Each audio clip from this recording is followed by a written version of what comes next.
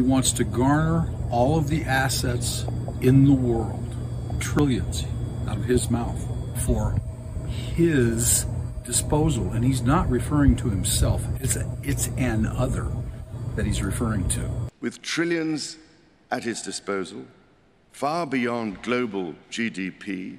He follows that by saying, basically, the world leaders aren't smart enough to pull this off. And with the greatest respect, beyond even the governments of the world's leaders. Which refers back to the his. That's why it has to be in this power. Here we need a vast military-style campaign to marshal the strength of the global private sector.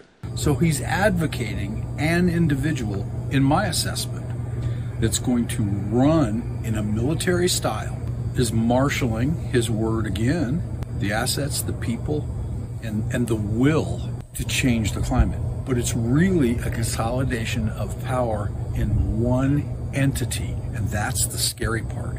I refer back to the word his. There's no precursor in his, I looked at the whole speech, there's no precursor to who his refers to. It's just an entity. It's a personal pronoun of somebody. It's an individual. I have a Christian background. Could be the Antichrist. I don't know. To fundamentally change the financial system. So we have cryptos, we have fiat, we have gold, we have silver, and we have countries that are printing money. The United States is the leader in that, that they don't have. Debt.